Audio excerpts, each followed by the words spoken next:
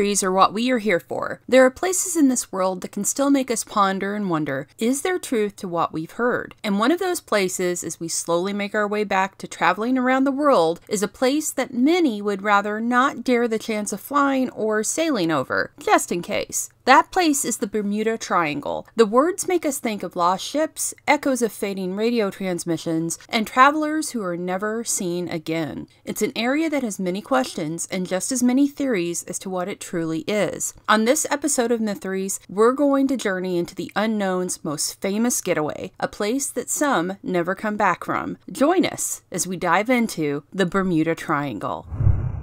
Let me take this opportunity to thank you for watching Mytheries and ask that if you enjoy our shows, please subscribe to our channel right now, like this video, and click on the bell so you can be notified each time a new video goes up. Now, back to the show. Stories of the Bermuda Triangle have been told for hundreds of years, before the term Bermuda Triangle had even been coined. One of the earliest, actually, was recorded by Christopher Columbus during his journey to what would become America. Columbus wrote that he saw a massive fireball land in the area just southeast of what is now Florida. While it would stand this was probably a meteor of some kind, it would fall under the heading of an unidentified flying object. Columbus would also note seeing strange lights out on the water for some weeks after this. His compass wasn't reading quite right either. The description of the Bermuda Triangle wasn't actually used until the mid-1960s in a magazine piece written by Vincent Gaddis, but strange things happened in that area of the water for decades prior. One of the more well-known disappearances happened in 1812 and involved the family of a former vice president. Aaron Burr's daughter, Theodosia, boarded the ship the Patriot on New Year's Eve of that year. She was traveling with a close friend of her husband's named Tim Green. They left out of South Carolina for New York and were never seen again. The Patriot never made it, and none of its passengers were ever found. Only 3 years later, the USS Eperver, with a crew of over 130 men on board, vanished while carrying a peace treaty between North America and North Africa.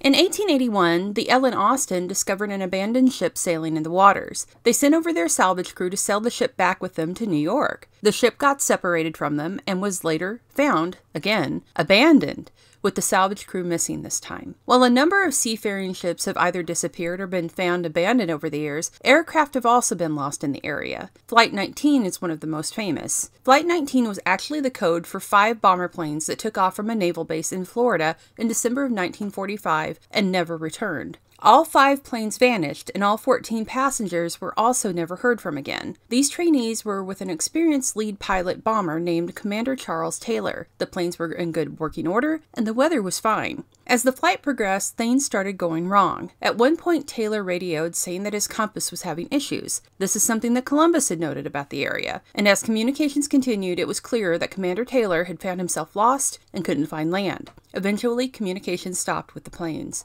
The weather did start getting bad at this point. Eventually, the naval base sent out water planes to search for the now lost bombers. These were 2 Martin mariners who were able to float on the water as well as fly. That's when the story gets even more bizarre. While the 2 mariners were searching, one of the planes, at some point, disappeared as well.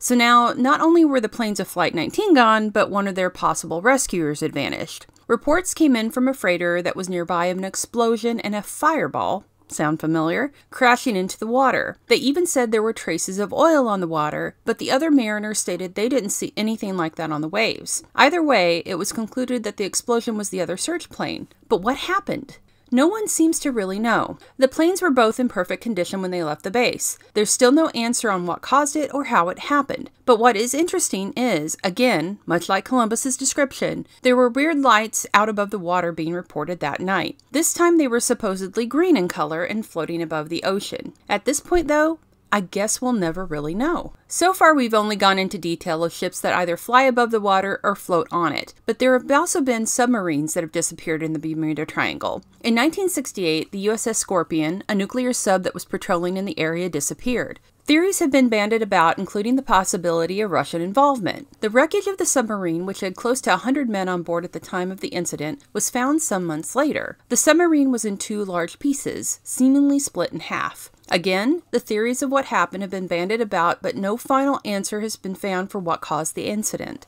Incidents in that area continue to this day. These are only a few of the strange occurrences and outright tragedies that have happened in the area. And while many say all of these incidents can be explained away in some fashion, there are many who say they cannot be, and that the reporting of lights and other strange phenomena lead us to some other paths to explain what happens in the Bermuda Triangle. Numerous books about the Bermuda Triangle theories have been written, and it would take just as long to list them as it would to list the number of strange events that have happened there over the years. So I'll break it down into some specific categories. Aliens. Yep, the old go-to for so many mysteries in our world. The recording of the lights in the sky, as well as the quote-unquote ball of fire, lend a bit of belief that there could be aliens patrolling the area of the triangle. The missing people from perfectly intact boats and vessels does sound familiar to an abduction scenario as well. Atlantis. Another go-to for so many theories on subjects, Atlantis has a more physical reason for being thought of as the cause of the issues within the triangle. Theories claim that leftover technology hidden beneath the waves is what is causing the issues with all the crafts. The discovery of the rock formation known as the Bimini Road in the late 60s made the Atlantis theory even more popular with believers in the lost civilization, latching onto that idea that the road was man-made. Time travel. This one is some true science fiction level theory, but again, there's just a lot of oddness to some of the discoveries. The missing people, for instance, in so many of these scenarios. The time travel theory is of a mind that there's a sort of bizarre wormhole that is sucking these ships and people into an alternate space. It's one of the more far-fetched theories. Granted, we've covered aliens here, but it has some ardent supporters. While these are the more supernaturally inclined theories, there are a number of naturally occurring explanations. The area is a busy one, and simple issues of the everyday nature, such as equipment malfunction, people making mistakes, weather changes, and man-made disasters such as a torpedo blowing up an enemy vessel, could also explain a lot of these events. What it doesn't explain, though, is why there have been so many reports of lights from the 1400s to recent time. What really was the large ball of fire and/or light that was seen hundreds of years ago? And why would a ship appear completely unharmed and missing an entire group of people with no trace of injury or ill will anywhere? The Bermuda Triangle and the mystery that swirls eternally in its waters has inspired pop culture in ways just as vast as the area it covers. Many documentaries about the triangle have been produced, as well as entire episodes of series dedicated to it. One favorite is the Leonard Nimoy classic In Search Of, which focuses greatly on the possibility of aliens. A feature-length documentary in 1979, simply called The Bermuda Triangle, is one of the more well-known that's dedicated to the area. Narrated by the familiar voice of Brad Crandall, the film talks about all the phenomena, including the green lights in the sky and specific incidents like the Marie Celeste. Satan's Triangle is a fictional fantasy adventure film with Kim Novak and Doug McClure and was released on ABC back in 1975 as a made-for-TV movie. This one goes the more demonic route, as is evident by the title, and doesn't have a happy ending. Also on television was the 1977 TV series Fantastic Journey, which starred Roddy McDowall, Ike Eisenman, and Jared Martin. The series follows a group of explorers who are lost in the Bermuda Triangle and are joined by a man from the future and a woman from Atlantis. The series has a number of tropes that can be seen in future series, such as sliders, and even borrows from Doctor Who in regards to the tool, a quote-unquote fork device that Varian uses, which seems a lot like a sonic screwdriver. The characters go through portals trying to find their way back home to their own place in time. While the series has become a cult classic, it only made it 10 episodes before being cancelled. It was finally released on DVD in 2020 after years of not being available.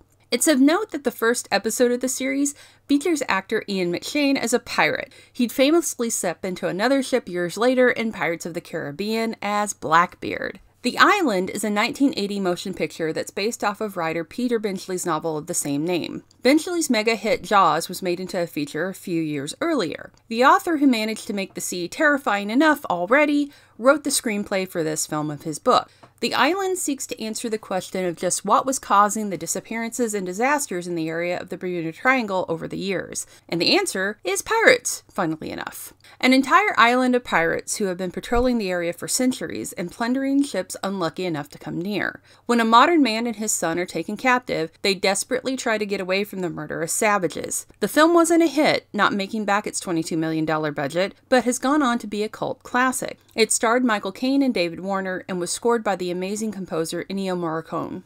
We can't talk about the movies inspired by the Bermuda Triangle without taking a brief second to mention The Addams Family, starring Christopher Lloyd as Uncle Fester, who was supposedly investigating the Bermuda Triangle. Death at sea. He must have been hooked too, when he disappeared and lost his memory. So where does all of this lead us in finding out what really is the cause of the Bermuda Triangle and all that has happened and continues to happen there? Well, not really anywhere. While many have come forward with theories to explain away the incidents, there's still no real conclusive answer as to what is happening in that large patch of ocean. The triangle is good at keeping secrets. So we could keep searching for an answer. Is it aliens? Is it some sort of magnetic field? Or is it just some dreaded word, coincidence? We may never know the truth. All we can do is keep looking for something that's been missing and we may never find again, just like all of those unlucky souls on the Marie Celeste all those years ago. The answer could be lost in time, shrouded in a fog of mystery that will never be solved.